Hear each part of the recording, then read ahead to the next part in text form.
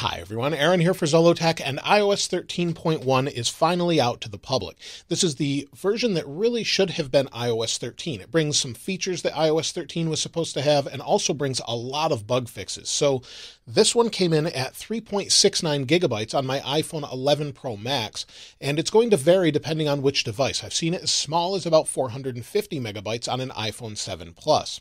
So let's go ahead and talk about how to install it if you're on the betas, and then talk about the new features and performance and see how it is on older devices as well. If you're on 13.1 betas and you're using the beta program, whether that be the developer or public beta, in order to get this update, all you need to do is delete the beta profile and restart your phone and then check for an update. So you would do that by going to Settings, going to General, scrolling down until you see Profile, tap on Profile, delete the profile, then reboot your phone, and then go back to your settings, go to General, go to Software Update, and you'll see the update.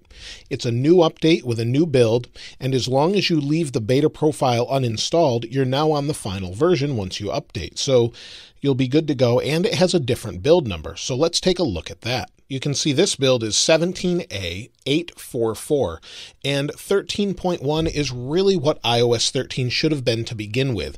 It fixes so many bugs, and it's highly recommended.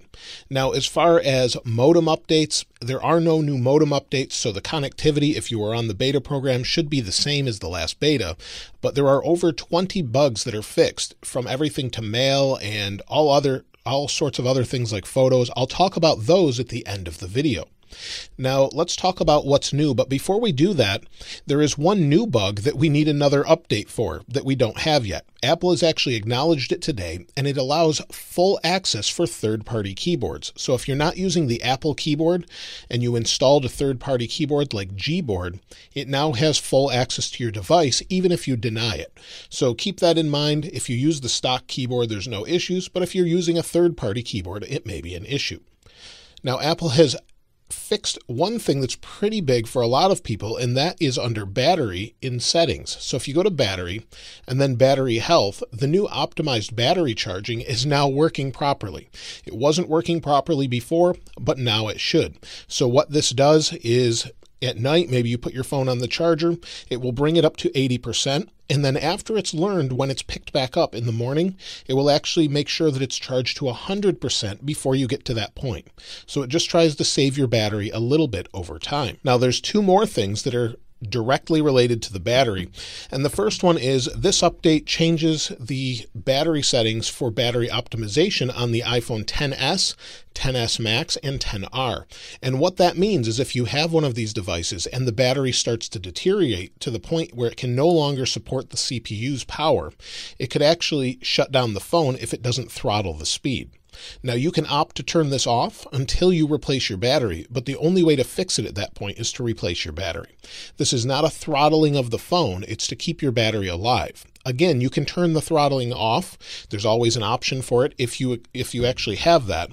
But the only way to tell that is to go into your settings, and under battery, you'll see where it says peak performance capability. If you don't have peak performance capability, then you would have an issue. Otherwise, you're fine. Generally, a year later, you're probably fine. It takes a couple years at least for that to show up. So don't think that Apple is actually slowing down your phone. They're not. They're just making sure your phone will run and not restart on its own. Now, thirdly, for battery, there's also a new notification when the iPhone is unable to determine if the battery is from Apple or not. So if you replace the battery in your old phone, maybe you have an iPhone 6S Plus, like this one, that needs a new battery, and you replace it with a third-party battery, it will no longer give you those optimization settings, and it won't be able to determine whether or not it's real or not. It's just going to let you know. You can still use it, but the battery health won't work properly.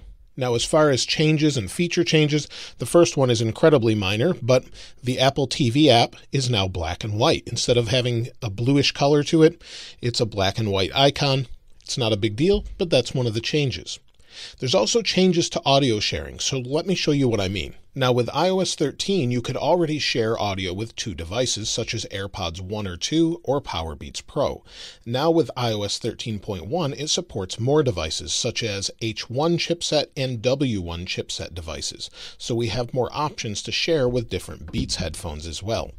Now, in order to do that, make sure you're playing some audio in the background. I have an AirPod in with audio playing, and then if I pull down on the control center and then hit the AirPlay button, we can see our different headphones. So you'll see it says Aaron's AirPods. If I want to share audio, tap on Share Audio. It says bring the headphones near. We'll wait for it for a moment, and it will take a moment to pair, and once it does, it will show up in your sharing headphones here. So you can switch between the two or share both of them just by tapping on them. Then you can control the volume back and forth on either device. So you can slide back or forth, or you can tap and hold the audio volume button and control them here. And you'll see the little sharing icon. This hasn't changed as far as the icon, but the way you pair them is a little bit different. Shortcuts finally gets the Automations tab that we've been wanting, and Automations allows us to customize a bunch of different shortcuts based on things such as when we leave a place, or we can create a home automation now. So for example, if we arrive someplace, we could have it turn on the lights when we arrive there, or have them turn them off when we leave, now that it integrates more closely with home. Or we can use NFC tags, for example. And an NFC tag is a near-field communication tag, or basically a coil within a sticker or a piece of plastic. Some desks, other things have it. And what you can do is create an automation that works as soon as you tap your phone to it. So you can have your lights turn on and off based on just tapping your phone to it. We've seen this in other phones before, but now you can do it with iPhone. Again, you can create home automations as well. So when certain people arrive, or people leave, or a time of day, you can have the lights turn on and off. It's really helpful if you want to create all sorts of automations. It's more for someone that wants to program a little bit, but it's pretty easy to use. Now we also have some new things in Gallery. And under Gallery, we have shortcuts for your apps, we have essentials, and new morning routines. And these are things that you can have, such as remind me at work, when do I need to leave? You can have it create all sorts of different things, and they suggest you different ones based on your regular routine. So it's just a little bit of an update, but it's more personalized for you based on what you're doing. Now, one of the new features is specific to the newest phones. So for example, you have to have an iPhone 11, 11 Pro, or 11 Pro Max because it has a new chip in it called the U1 chip. Apple didn't talk about this at their keynote event at all, but what this allows is for you to actually point your phone towards a device to AirDrop to it. So if I go into Photos here and I want to AirDrop a photo, you'll see it's seeing the devices that I'm pointed toward. For example, it's seeing my iMac Pro, my iPhone 11 Pro, which is right here, and then it's also seeing this iPhone, the 6S Plus, and also this 8 here. So it's seeing that. I can just AirDrop to it, and based on whatever's around it, I can AirDrop to. So it's really neat. I have to show it to you laying down, but if you lay it down and just point it, it says to raise the phone. So it wants you to do it this way. But that's due to that new U1 ultra wideband chip that actually can sense things down to a very narrow margin of error. So it's really interesting. We should see some NFC tags or something in the future that allow us to find more of our devices or backpacks and things like that, like a tile that they never release. So that's what this is for, and hopefully we'll see more uses for that in the future. Now within Maps, there's a new feature, and maybe we want to get directions to, say, Apple Park in Cupertino. So we'll get directions, and you'll see it's pretty far away, but what I can do is slide up here with the menu and hit Share ETA, or Estimated Time of Arrival. I can share when I'm going to arrive with any one of my contacts and just let them know. So it's really nice, just an added little feature that we didn't have before. There's a new feature in the Find My app. So let's go into Find My, and under the Me tab, if you go into that, and then you scroll up on the bottom menu, you'll see at the bottom it says Help a Friend. You can now have a friend log in with their iCloud address and find their device if they're missing it. So it's just a way to help a friend out if they're missing their device or family members or anything like that. Now in this update, there's no new emoji, but Apple has actually tweaked 24 emoji to better comply with Unicode standards. So here is an iPhone 10. This is running iOS 13. And then I have the iPhone 11 Pro Max running iOS 13.1 so we can compare. And it may be difficult to see here, but there are changes to every one of these. So I've put them side by side. One of the easiest to see is the abacus here.